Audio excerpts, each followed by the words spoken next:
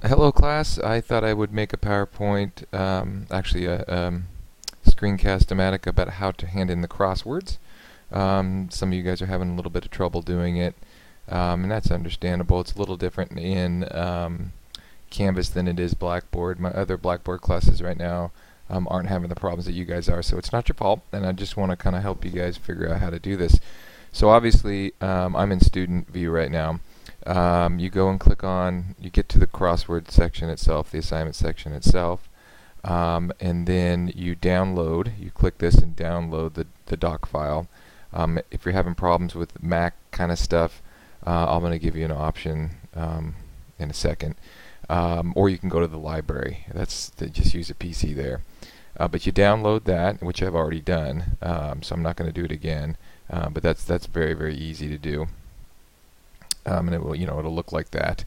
I'm actually going to close out of that one because it's one that I don't have set up. So I've put in some fake words here, lasted, falls, and dolphin, which are not part of our vocabulary. So when you've done that, what you should do is click on this little arrow icon, this little target icon, and it'll let you select the whole entirety of the table, because this is really just a table. And then you come back here and you go to Submit Assignment.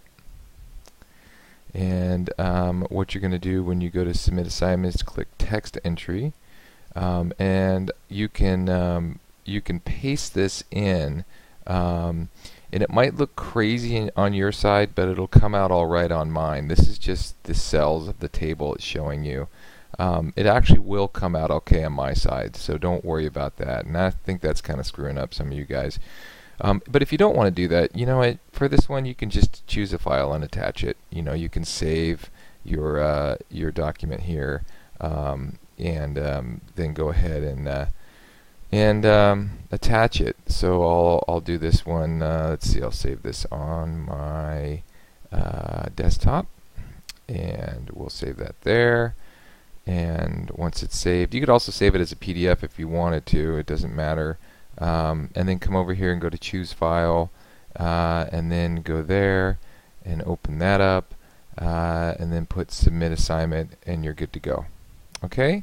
So it's just that easy. I'm giving you guys some options for how to turn it in with the crosswords, but just know that it might look crazy on your end, but it'll come out all right. Those grid lines won't be when I see it, so I won't have a problem with that at all.